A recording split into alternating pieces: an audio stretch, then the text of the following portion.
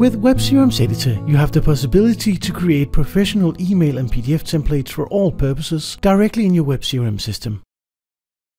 The templates are built using themes and blocks that allows you to provide your email and PDF templates a professional design in an easy and simple way. Before you begin creating the templates, you need to remember to create themes for your templates. You can see and learn much more about these themes in the video webCRM Style Wizard. These type of templates are HTML guaranteed, which means that the images, fonts, formatting, and links, etc. are locked to the standards you define, so recipients can always count on seeing the same as you when they receive your email or PDF. To create a template, click on Utilities and Templates. Here you can choose whether you want to create an email template or a PDF template. In this example, click on the email template and then click on Create Email Template. You must now choose which type your email template should be. Give it a description and choose which area of webCRM you want to be able to merge information from, and finally enter the email subject for the template. You can also choose here whether there should be special access restrictions for this template. When you're done, click Save. Then click Edit with Wizard Theme. Now choose which of your default Style Wizard themes to be added to this template and click Save. In the tab Layout, you must now opt in which sections you want in your template. The sections are divided into 1, 2, 3, and 4 blocks that you're free to choose from. In this example, you start by inserting a section with 1 block for a banner in your email template. Then 1 section with 3 blocks to news headlines. 1 section with 2 blocks, in example to short interviews.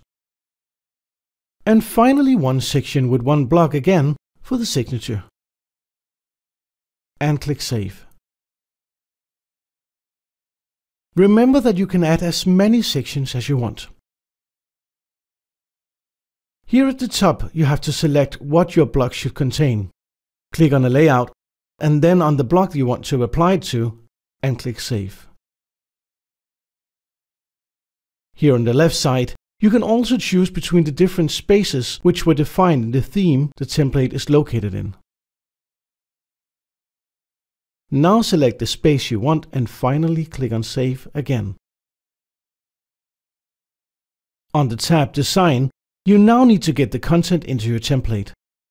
Select the block you want to start with, as an example the banner, and choose between the standard images associated with the theme.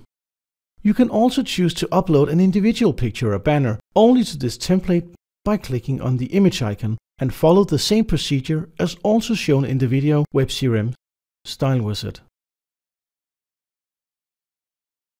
In this block here, which is a combination of text and image, you must, as before, select the image you want to insert in the block and choose whether to attach a link to this image.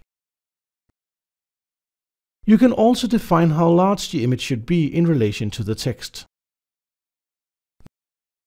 Now type a headline for the text and insert, if desired, the appropriate merge fields in your headline.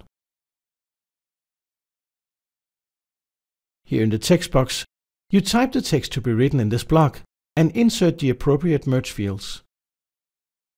You can also insert documents and links. These documents and links are the ones that you uploaded to the theme when you created this.